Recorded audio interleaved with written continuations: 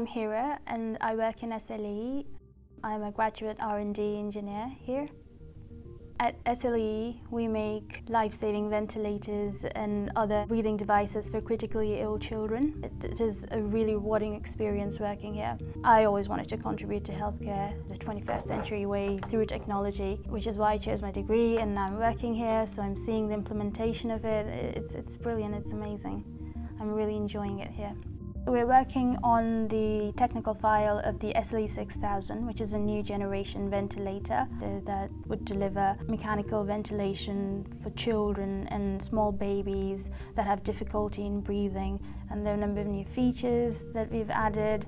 So I'm in that team that validates the design and ensures that the SLE 6000 delivers what it's intended to deliver.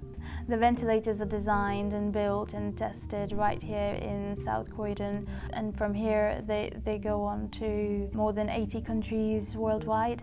I studied biomedical engineering. It was a multidisciplinary course, so it was very interesting. There were aspects of mechanical engineering and electronics, so I got a lot of experience in multiple fields of engineering, which was really good. What I really liked about the university, and my degree in particular, was that it was so research-oriented. This really helped me develop my research skills that are quite useful to me here in SLE as an R&D engineer, because we're continuously innovating and incorporating clever engineering design into our products. Sheffield is a really international university. You meet people from different backgrounds and different countries and different cultures.